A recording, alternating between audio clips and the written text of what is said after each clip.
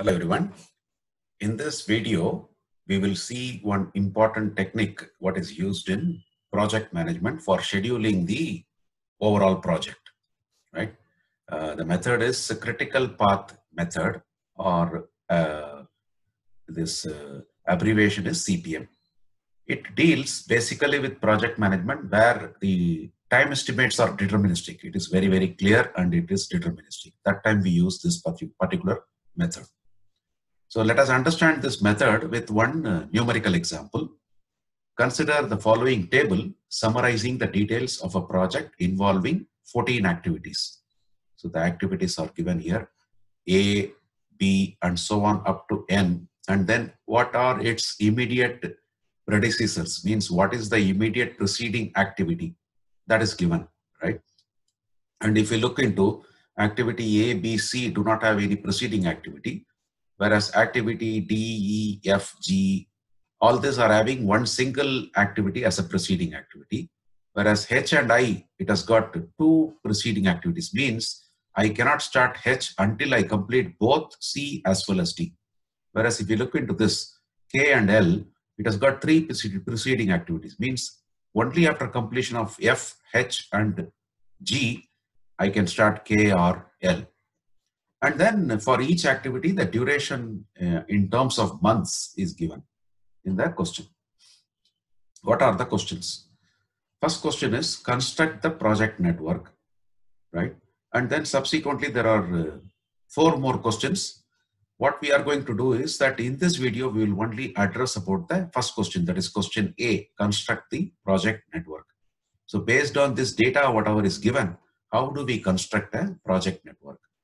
So we may see here activity A, B, C do not have any preceding activity. That means all these activities can start from the very first node. Node, what we mean is a circle. We will be drawing a circle.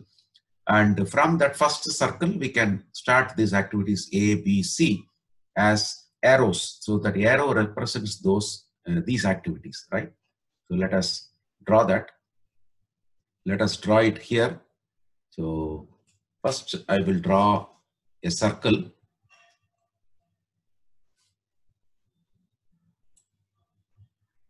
Just a minute. Yeah. And call that circle as node 1. Then I can start three different arrows, which is basically your activities, right? So we'll draw some arrows. One like this, I will call that activity as A, and another arrow for B.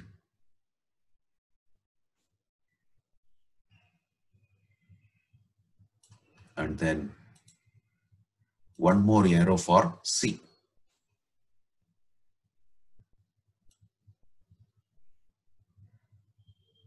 Like this, three arrows. So here I will put that circle also again. I mean, now this, let me call this as 2, a circle 2. This I am going to call it as activity A, and this 1 to 2 represents this particular activity. 1 to 2 represents the activity A. And let me also put a comma. Next to that comma, I will be writing the duration of A. Duration of A is given as 2 months. So I will write A comma 2. Similarly, here one circle. Call that as 3, node 3. And here I will draw one more circle. I'll call it as node 4, right? This will be our activity B. This will be our activity C. Let us check what are the durations for B and C. B it is 6, C it is 4. So let us fill up that 6 and 4 here. Then what is the next? So what we have done is we have already drawn A, B, and C, right? Activity D can start after completion of activity B.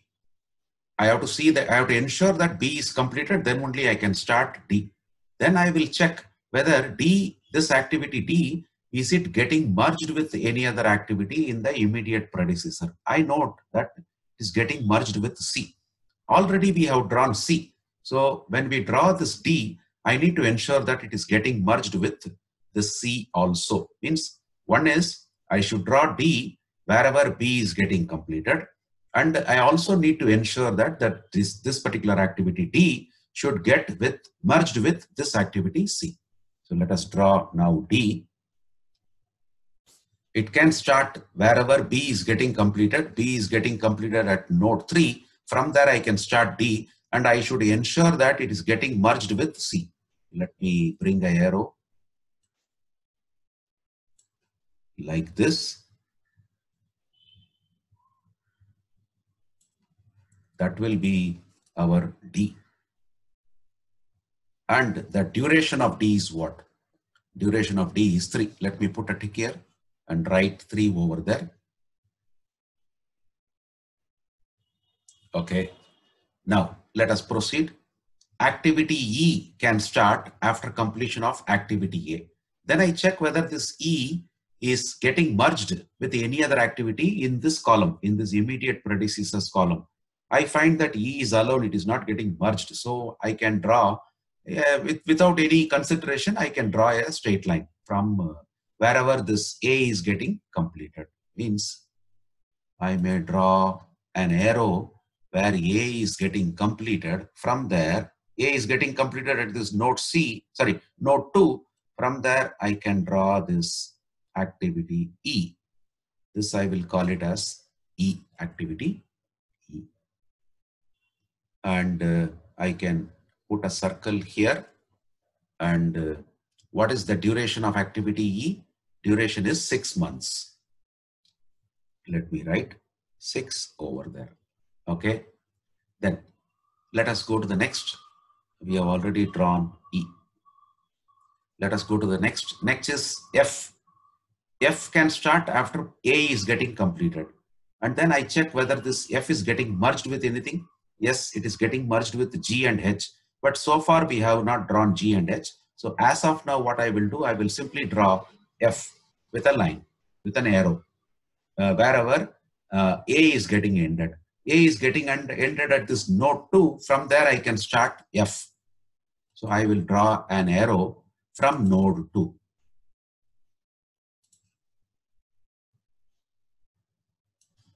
Something like this. Yeah. So that I will put a circle there. Call this as F. And what is the duration of F? Duration of F is 8 months. Let me put a tick here. Write 8 over there. Okay. Now, what is the next activity? Next activity is activity G. It can start from that node where B is getting completed. Then I check whether this G, is it getting merged with anything? We notice that it is getting merged with F, G. G is getting merged with F and H. Already we have drawn F. So I need to ensure that when I draw G, it should get merged with F also.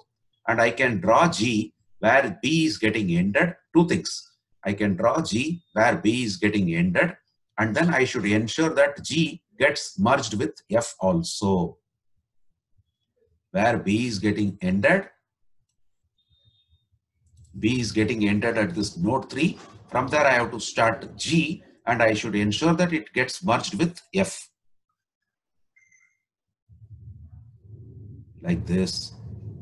I will call this now as G. And what is the duration of G? Duration of G is 3 months. Let us write 3 over there, wherever I wrote G. Okay. Let us move on next. Activity H can start on completion of activities C and D. Then I check whether H is getting merged with anything. Yes, it is getting merged with F as well as G. Already we have drawn F and G. So what I need to ensure? I need to ensure two things. I can start H wherever this activity C and D both are getting completed, number 1. And then I should also ensure when I draw that arrow of H, I need to ensure that it meets wherever this F and G are getting merged. Let us do that. So where C and D are getting merged, it is here. C and D is getting merged here. From there, I can start H, and I need to ensure that it meets the same end node where F and G are getting ended. So let us draw the arrow accordingly. From here, I will take the arrow to this node. Right.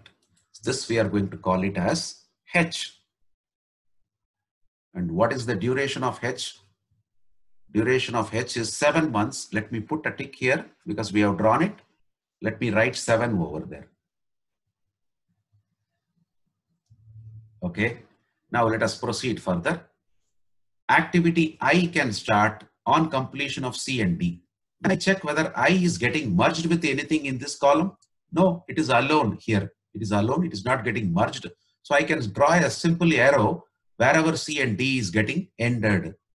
Wherever C and D is getting ended, it is ended at node 4. From there, I can draw a straight arrow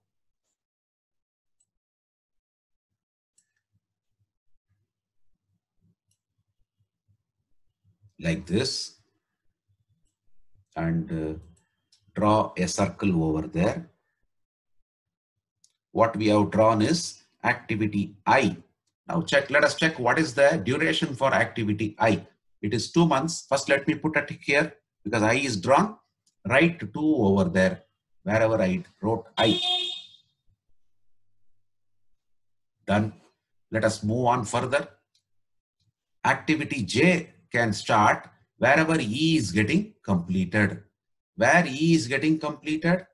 E is getting completed at this circle. So let us give some numbers here. I already gave 1, 2, 3, 4. Let me give this as 5, this as 6, and this I will give it as 7. Okay. Now let me check the next one. Activity J can start where E is getting completed, and then I check whether this J is getting merged with anything or not. Yes, it is getting merged with K, but K is not yet drawn. So I can draw now, as of now, J as a straight arrow wherever E is getting ended. Where E is getting ended, it is getting ended at this node 6. From there, I can draw a straight arrow.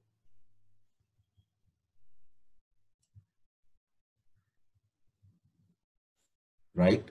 So let me put a circle over there and call this as J. Let us check what is the duration for J. Duration for J is 5 months.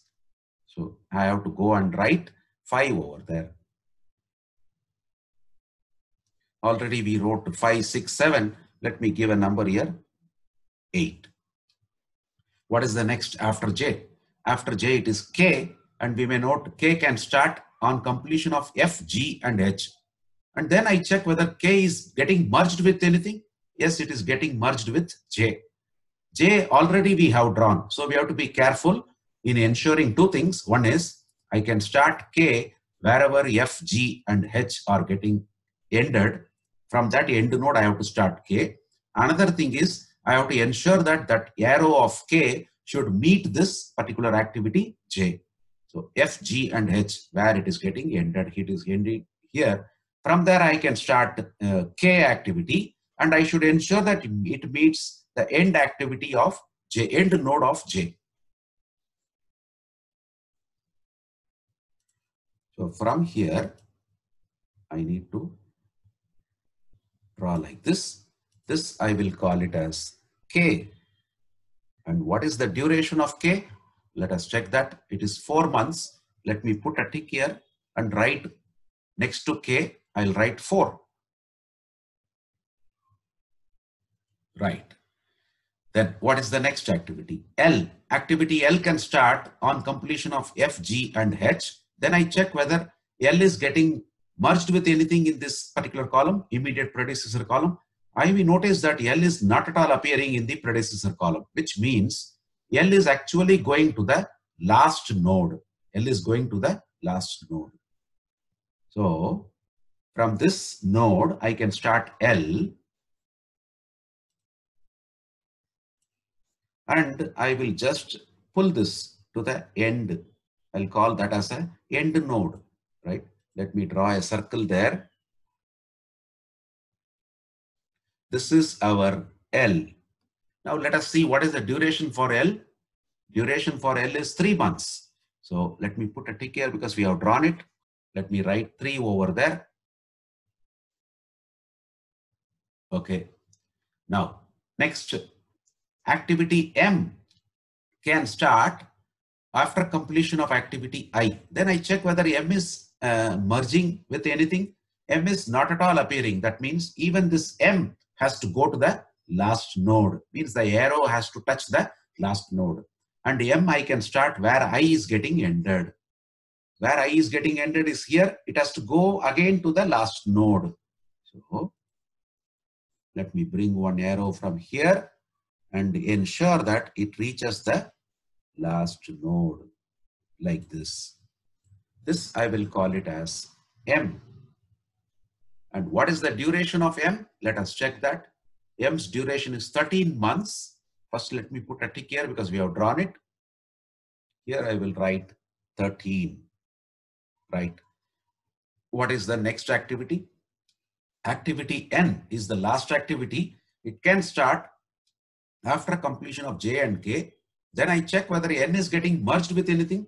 Of course not, because it is the last node. It goes to the end node. So on completion of J and K, wherever that node is, from there I can start N, and that end node of N should go to the last node. J and K, it is here. From there I have to start and reach here.